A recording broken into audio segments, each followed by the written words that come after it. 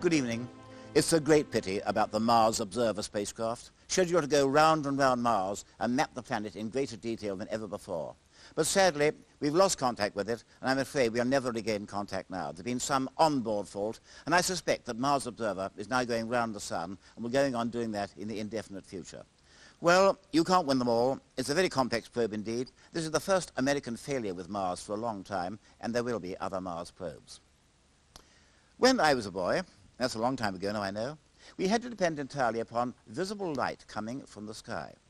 Then, in the early 1930s, Carl Jansky in America built an improvised radio aerial and picked up radio waves that he subsequently found to come from the Milky Way. And that was the real start of radio astronomy.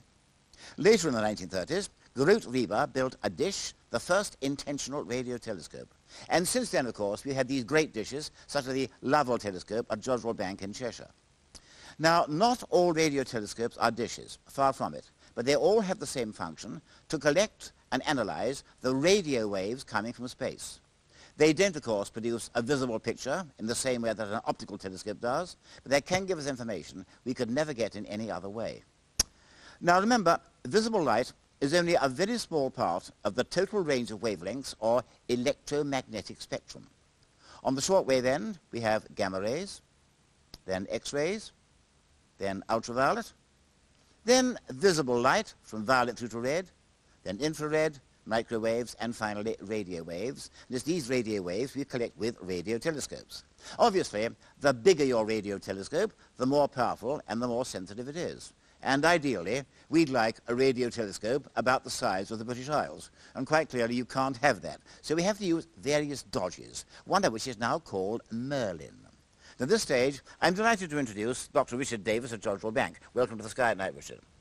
Now, in mythology, Merlin was a wizard. What is Merlin now? What does it stand for? Merlin stands for Multi-Element Radio-Linked Interferometer Network. In other words, several dishes. Now, what can several dishes do that one dish can't do on its own? Well, our system consists of 7 radio telescopes, all linked through to the University of Manchester's Jodrell Bank in Cheshire. And we can build up signals as if we had a giant telescope 220 kilometers in diameter. Now, why we want to do this, imagine yourself with an optical telescope just 10 centimeters in diameter here. If we were to scale that in wavelength to a radio wave, we would need an instrument of roughly 10 kilometers in diameter. Our instrument, Merlin, has the same sort of resolution as the Hubble Space Telescope. We can see the positions of the telescopes in our country, the northerly one there at Tabley, Jodrell Bank, and the southerly one at Defford. And as the Earth rotates, we get this signal as if we had this dish drawn here in dotted form. We've recently added an extra telescope at Cambridge, which, when we draw our circle, we see gives us a 220 kilometer diameter telescope. We can have a look at this telescope now in construction. It was finished at the beginning of 1990, and the crane here picking the bowl up in one piece, 150-ton lift, moves it round and puts it on the mount in something like about half an hour. And here's the finished telescope. The optics of it were designed by ourselves, Jodrell Bank. It's a system rather like the Hubble Space Telescope, a twin mirror system. The structural engineering was done by MAN of Germany. Now let us have a look to see if we can see how we can use our country as a radio telescope. Yeah. Here's Jodrell Bank in Cambridge. Now imagine viewing this from space. During the day, the 2 dishes will appear to rotate round each other because of the Earth rotation. And through the 24-hour period, we get this complete circle in this way. And another pair of telescopes somewhere else in the country will form another circle, which in the computer we can move to the center. And so you see, in a way, we're building up the signals as if we had this giant radio telescope. Now, we haven't actually got all of the spacings. You can see there are some missing spacings there. So let's try and make an image of a point source. What would we actually get with our Merlin system? And this is the sort of thing that we have to contend with. It looks a bit of a mess, and you can see the sort of elliptical-like structure that's in the image there. This is how a point source would appear. The beauty is, though, that we can we are absolutely sure precisely what this sort of distortion looks like. So now let's make a picture of Cygnus A, which is a well-known double radio source, and you can see that sort of pattern all over the place. We can use computers to do a process called deconvolution or clean to remove that sort of structure from the image, and here we have the beautiful cleaned image of Cygnus A, which we would have achieved had we a giant telescope 220 kilometers in diameter. Well, Cygnus A, of course, is a galaxy.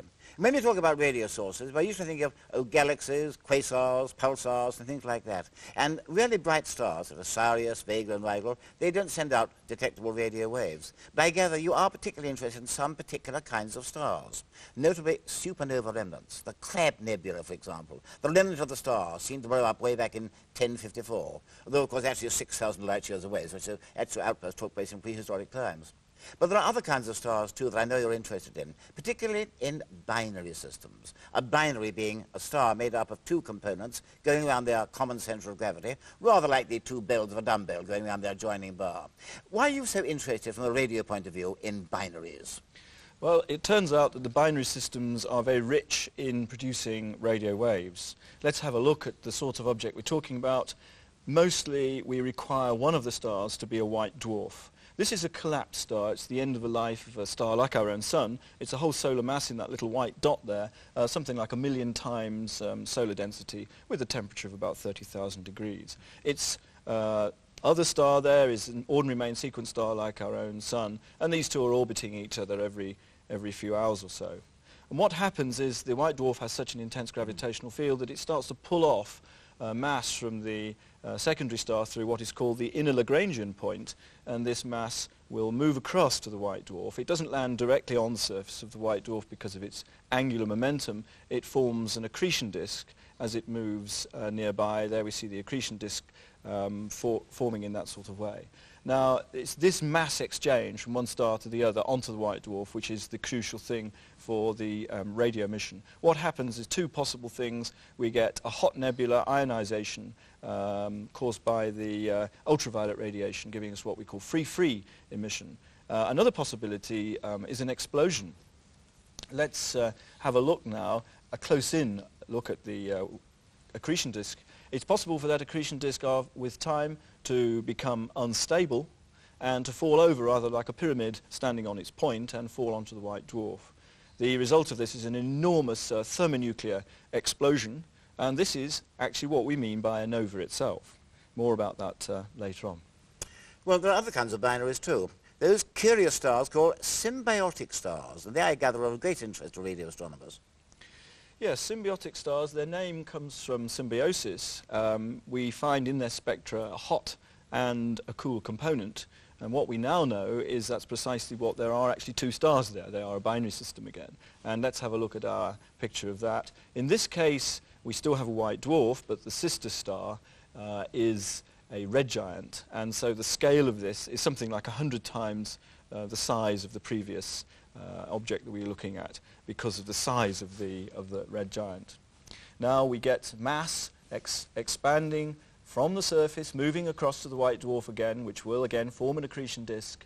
But at the same time, we also have a wind from the surface of the red giant. So the whole area around this region is full of gas from the red giant. And once we start powering up the white dwarf, we also have a wind, a hot wind from the white dwarf and a cool wind from the red giant. And this beautiful artist's impression showing the two winds actually interacting with each other. Well, let's have a look at two examples of what these things can do in the radio. Take, for example, AG Pegasus. This is a Merlin image which shows a beautiful ring or shell with the star in the middle and enhanced hot spots. This is changing with time slowly. And we measure a temperature of something like 10,000 degrees. It's the sort of temperature we would imagine. But they can also do very strange things. Let's have a look at RS Ophiuchi. This thing exploded, and it's anything but a shell. It's anything, it looks like twin jets. And we're measuring a temperature here of 100 million degrees. Bearing in mind, of course, that these pictures are beautifully coloured, but these are false colours. They wouldn't actually see that in the sky. Indeed. Well, a little while ago, I mentioned the Crab Nebula, that famous supernova remnant, which is, I suppose, one of the most fascinating things in the entire sky. And that involved the total destruction of a very massive star. But we do get ordinary novae as well, and they're violent enough, but not so violent as that. And we've just had a very good example, Nova Cygni 1992. Well, what exactly happens in an ordinary nova explosion? Well, we go back to the first case where the sister star in the binary system is a conventional star like our own sun, a main sequence star. And with time, we think every few thousand years, the accretion disk becomes unstable and the mass falls on the white dwarf, and we get this enormous explosion. Here we can see a picture of the sky taken in 1952 of this region from the Palomar Sky Survey. And at the time of the nova, Martin Moberly, one of our amateurs, using his 12-inch reflector, took a photograph of the same region, and the nova is clearly visible. It's 4th magnitude. It is actually the brightest nova we've had in the northern hemisphere for the last 10 years. With the naked eye and with an ordinary telescope, Nova Cygni looked just like an ordinary star, but in the radio wavelengths, of course, it wasn't. Now, what did Merlin tell you about Nova Cygni? Well, we pointed our Merlin instrument, as you can see in the next picture, at the region of Nova Cygni, given the best position that we had.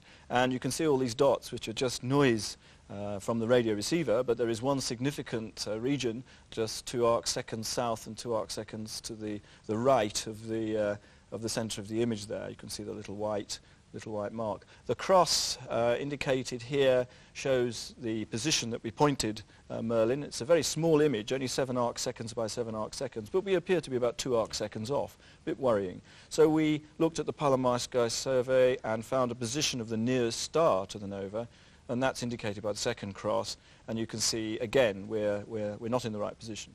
So at that point we contacted our colleagues at the Royal Greenwich Observatory and used the Carlsberg meridian transit circle on La Palma to measure a very accurate optical position, which you can now see indicated by the little green cross, which you can see is spot on, and we were overjoyed. Clearly we measured the correct object and we were right to 0.05 of an arc second. Congratulations. Let's have a look now at the development of the nova with time. This graph is going to show us the visible magnitude. This is actually the visible magnitude of Nova Cygni. You see the time scale there is 0 to 100 days. It does reach its peak of about 4th magnitude. You see on the left-hand side there just a few days after the outburst.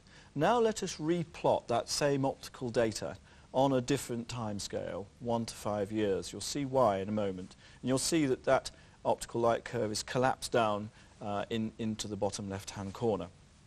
What we're now going to draw on is what we think the radio development, what the radio flux of this nova will be with time onto the same graph. And the reason we're doing that is to show the difference in timescales between the optical event, which is indicated by the white curve, and the radio, which is indicated by the red curve, which reaches, we expect to reach a peak, or did reach a peak after 1 year, but we expect to fade away over a timescale of about 5 years. Now the reason for showing this is up to now novae have only really been resolved right at the very end of the light curve when they've expanded big enough. Merlin, with its enhanced resolution, has the ability to resolve a nova right through the entire development of the light curve. And so let's have a look in more detail. This is the same image of the nova, although displayed now centered at the correct position given by the Carlsberg. And again in false color, of course. And again, yes, all of these images are in false color. And now another observation a month later, and the sort of linear structure you saw in the previous image in the north-south direction seems, if anything, to have shrunk, and an extension in the east-west direction. Very strange behavior. An observation another month later. Up to now we're measuring temperatures of about 10,000 degrees, which is what we think we should measure, what we're expecting. But we are seeing this linear structure develop. It's getting hotter now, and in the next picture, a ring-like structure, and to our great amazement we're measuring temperatures up to 100,000 Kelvin. The reason this is so exciting, this 100,000 Kelvin, is it's impossible to achieve that by shining light onto gas. If gas, there's a natural thermostat in gas. If it's cooler than 10,000, it doesn't radiate. If it's hotter than 10,000, it radiates faster than you shine light on. So we think this is evidence that the energy is coming directly from the thermonuclear explosion itself. What we can do now is have a look at these images displayed as a video. Again, we see this development the collapse in the north-south direction, expansion in the east-west, and now the north-south extension starts to redevelop, and at the same time we're seeing an increase in brightness temperature, an expansion and a further increase in brightness temperature to this remarkable 100,000 degrees. And now the development moves to more towards what a theoretician would expect. Yes. A nova shell, it starts to grow a hole in the center, and just when you think it's starting to look like you would imagine it to do so, it develops these two lobes, these two bright spots of emission in an east-west direction. And really, the total interpretation of this is going to take us a long time. Well, novae themselves, thermonuclear processes are terrible here, but the nova is probably very important to us because it's where the elements, particularly carbon, nitrogen and oxygen, are synthesized. Well, this is the first time that a nova has been studied in this amount of detail, and Merlin's clearly doing outstanding work. Now, is it the only equipment of its kind, or are there other small Merlins here and there? Well, in the sense of the instrument being connected together by radio link, it is unique, and I think it probably will be for as far as I can see.